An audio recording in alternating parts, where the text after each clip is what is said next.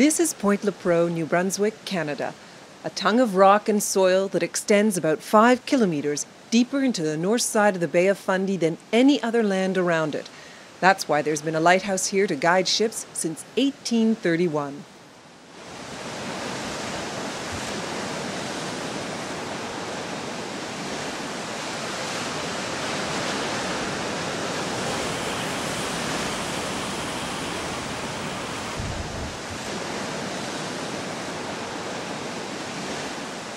And because Point Lepreau runs deeper into the bay than the rest of the coast, the Saint John Naturalists Club put its bird observatory here in 1996. They put it here because this is where the migrating seabirds pass.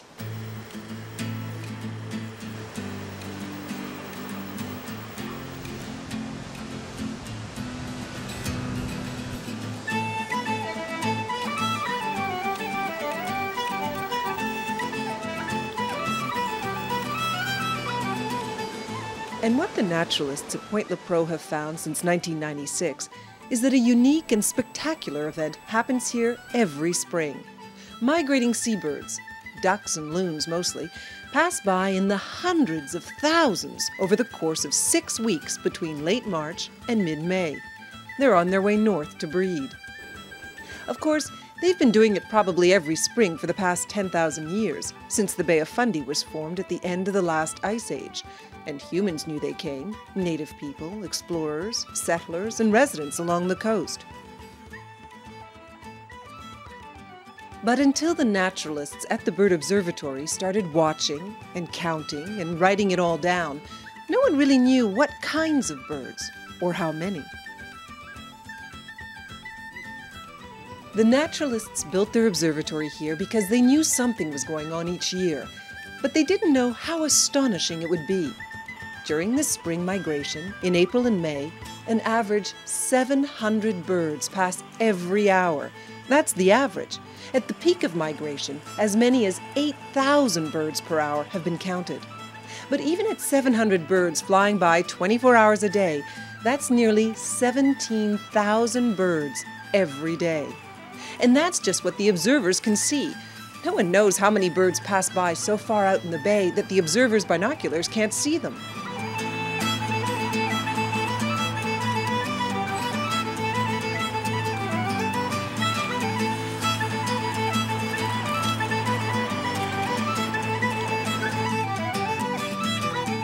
There are common eiders and king eiders,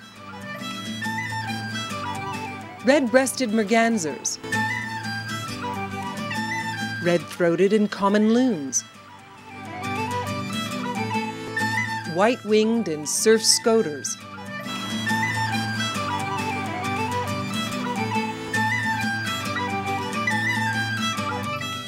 but the most numerous by far is the Black Scoter. Over 50% of the birds that pass through the Bay of Fundy in April are Black Scoter. And the Black Scoter is one of the least known sea ducks in North America. Its eastern breeding grounds are virtually unknown. Its life cycle is little studied, and it becomes the most common bird that we have coming by the observatory. So it's particularly interesting. It's a black sea duck. The male is coal black, beautiful shiny black. It's a medium-sized bird, quite a stocky duck. It's distinguishable very easily, the males, by a little orange knob on top of the bill, just where the bill joins the forehead. And it's really a very pretty bird. And the female's a browner bird with a sort of light sides on her face.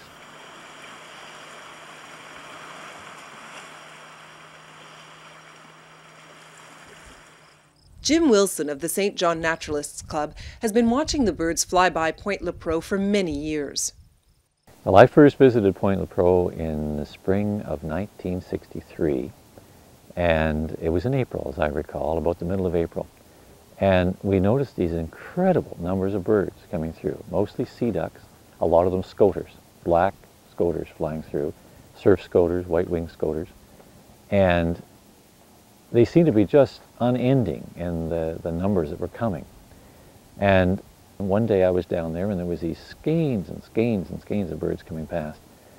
And at the same time, an oil tanker, a super tanker, was coming up the bay on the horizon behind all these birds. And I said to myself, you know, what would happen to all these birds if there were ever an oil spill, a disaster of some kind like that?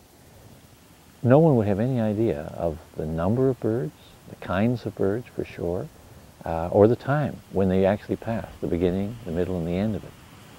So we decided that perhaps we should try to build an observatory at the end of Point Lepreau, a number of us in the Saint John Club, to monitor the passage of seabirds.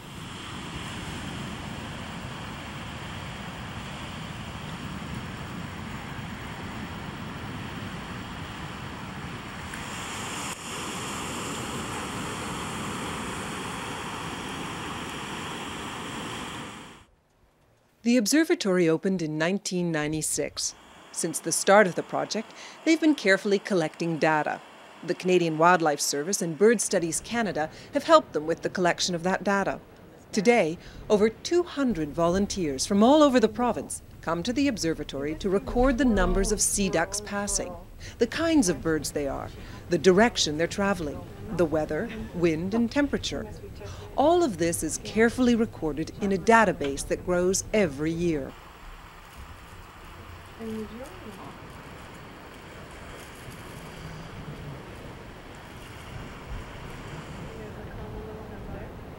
From that information, year to year they can calculate the number of seabirds passing the observatory every hour in spring and in fall, and whether the numbers are increasing or decreasing. All this data helps in the study of these birds.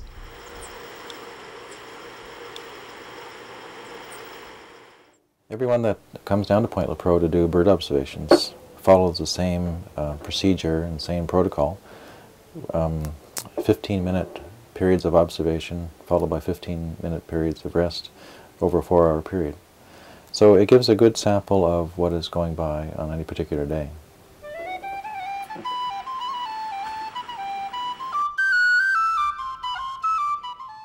The information gained by the watchers at Point Lepreau has already caused Mace's Bay, this smaller bay within the Bay of Fundy, right next to the observatory, to be named an internationally recognized important bird area by Bird Studies Canada.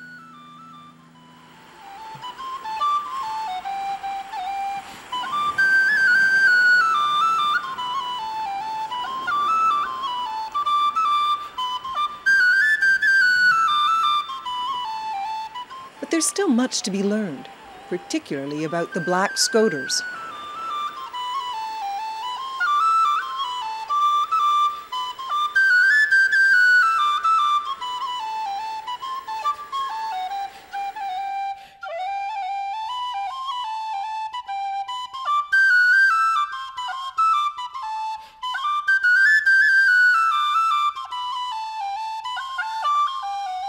We know that many spend their winters in Chesapeake Bay, off the coast of the American state of Delaware.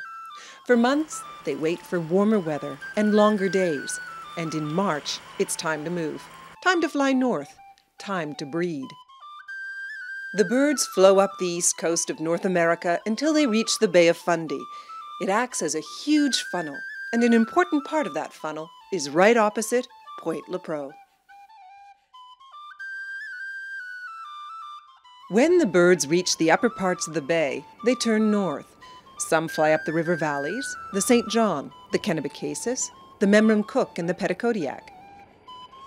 Others cross the Isthmus of Chignecto and hug the east coast of the province, passing the Confederation Bridge to Prince Edward Island on their way north. Naturalist Kathy Popma has been observing the birds pass by here since the Confederation Bridge was built. In the spring, they come down the strait and just seem to land and float and look at the bridge and not quite know what to do.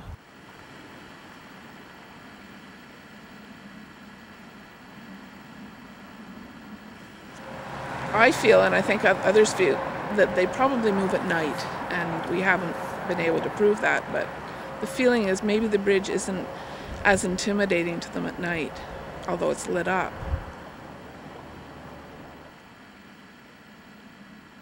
The birds may initially have seen the bridge as a barrier to migration, But in recent years, the ducks seemed more inclined to raise as they approach and then fly over the structure.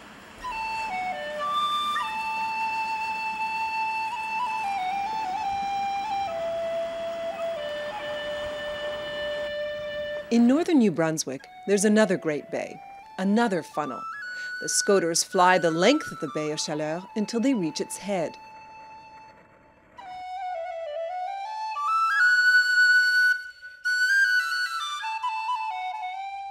And here, at the mouth of the Restigouche River, they pause. Mike Lushington is a naturalist from the area. Going back, 15 or 20 years ago, I was in the habit of going down to the beach down at the Eel River Bar here just to the east in the spring and picking up driftwood and just sort of generally puttering around. I'd find myself out on the beach in some of this most impossible weather that we get in April and the very early part of May, fog, rain, snow, all the rest of it. But hearing this marvelous sound, this sound that I really couldn't even begin to identify.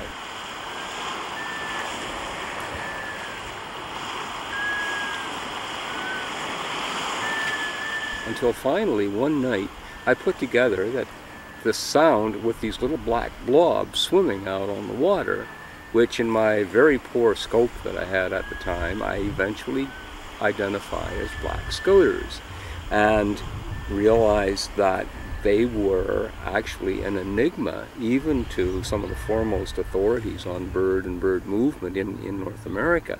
For example, these birds would show up in the spring. They would be migrating north up through the Bay of Fundy and up through Northumberland Strait, and then they were disappearing. Nobody really had any idea where they were going. Well, as I looked around, I realized that one place where they were going, rather obviously and in rather large numbers, was right around here. No one knew about this vast migration of the scoters through the Bay of Fundy until the Point Lepreau Bird Observatory was started in 1996. And until very recently, little was known about the stop the birds made here to feed.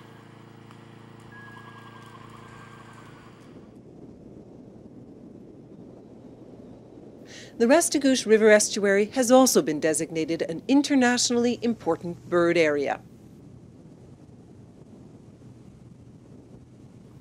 Keith McAloney is with the Canadian Wildlife Service.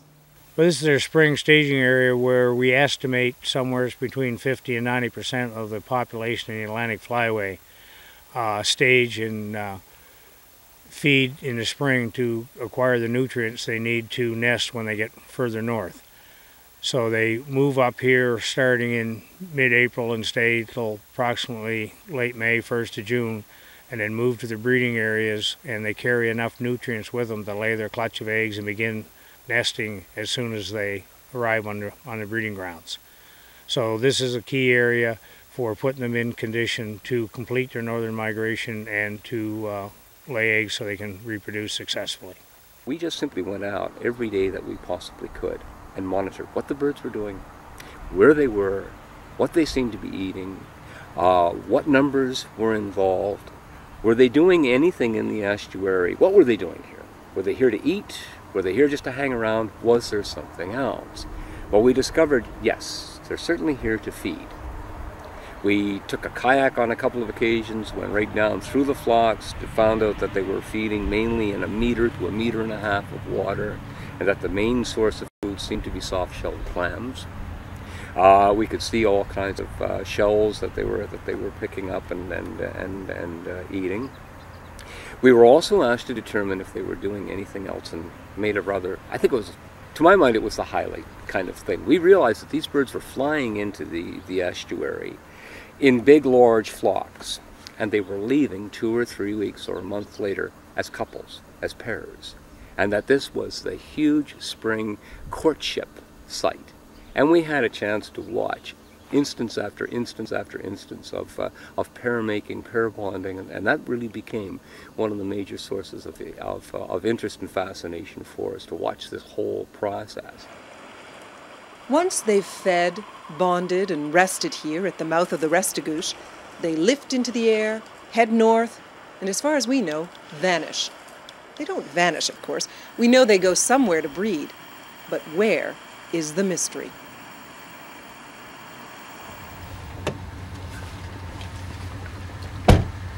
The Canadian Wildlife Service wants to help solve this mystery, working together with the United States Geological Survey, U.S. Fish and Wildlife Service, and provincial and state governments as partners in the sea duck joint venture. They place small, harmless tracking devices in a few birds every year. The devices transmit their signals to satellites. The biologists can track the signals and therefore the birds to find out where they go when they leave New Brunswick.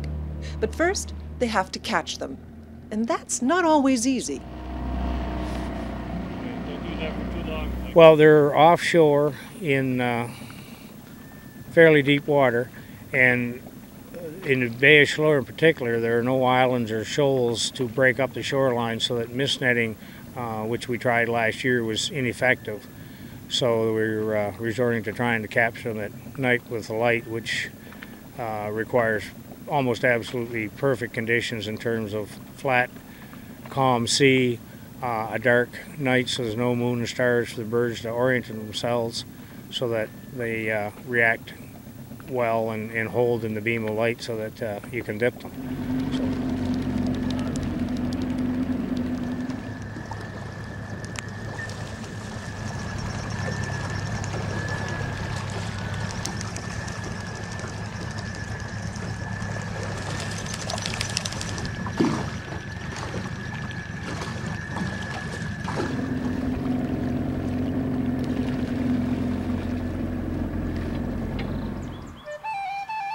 Last night's capture was successful. The scientists at the Canadian Wildlife Service and the U.S. Geological Survey managed to net 3 Black Scoter males. They hold them in this pen until they're ready to surgically implant the satellite transmitters. The operation is carefully performed by a veterinarian. After, the only evidence of the implant is the transmitter's antenna that passes through the back of the duck using a surgical catheter. After the bird's recovery, they're released in the same place they were captured. They seem to recover from the anesthetic very, very well, and we certainly from last year's observations didn't see any changes in behavior, both post-surgery up to release and in the way the birds migrated north from here, went to their molting or breeding areas first, then the molting areas in James Bay, and then returned to the eastern seaboard of the United States from Nantucket Island down far as Carolina to winter. We had no mortality from the radios implants, and in fact as of the end of January 9 of the radios were still operating and 4 were still operating at the end of March, so we got a complete circuit on the birds. Isn't that something? Look at that side by side. We discovered, for example, that most of them head up into northern Quebec. Some of them cross over James Bay, and we traced one female as far as a little west of Thompson in Manitoba, where she obviously had her nests. That they congregate then in August in the lower western side of James Bay, where they congregate there in numbers similar to what they do here. And then they fly from there almost directly overland, either east or west, bracketing Montreal, for example, and end up in the ocean somewhere south of Boston, where they then spend the winter sort of frolicking around between Boston, Nantucket Sound, down into Chesapeake Bay. That we've been able to determine to this point, and it's just a continuing source of fascination. There has to be a very large unknown breeding area for these birds, so many of them, somewhere in the eastern Arctic. Where? And it's really I would love someday to be able to be standing at the edge of some lake looking at a Black Scoter nest somewhere in the Arctic tundra sometime before I pass on. It would be one of my real objectives in life, would be to actually be there and see the other end of this story. Over the past 20 years, there's been a steady decline in the numbers of several kinds of sea ducks all over North America, including those in the Bay of Fundy.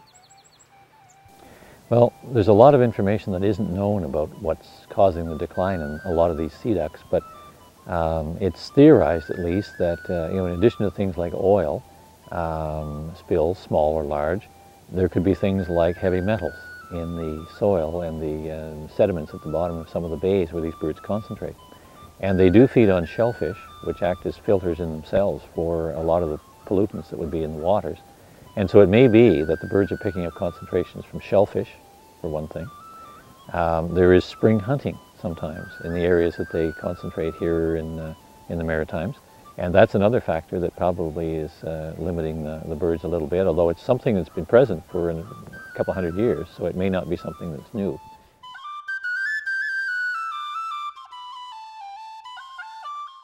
All of these things could harm the migration of the seabirds of the Bay of Fundy and the coasts of New Brunswick. But almost none of what we know about these migrations, particularly of the Black Scoter, was understood until the Saint John Naturalists Club set up its observatory at Point Lepreau. Just finding out how huge this migration actually is was one revelation. There's still much to learn, and there will certainly be more surprises.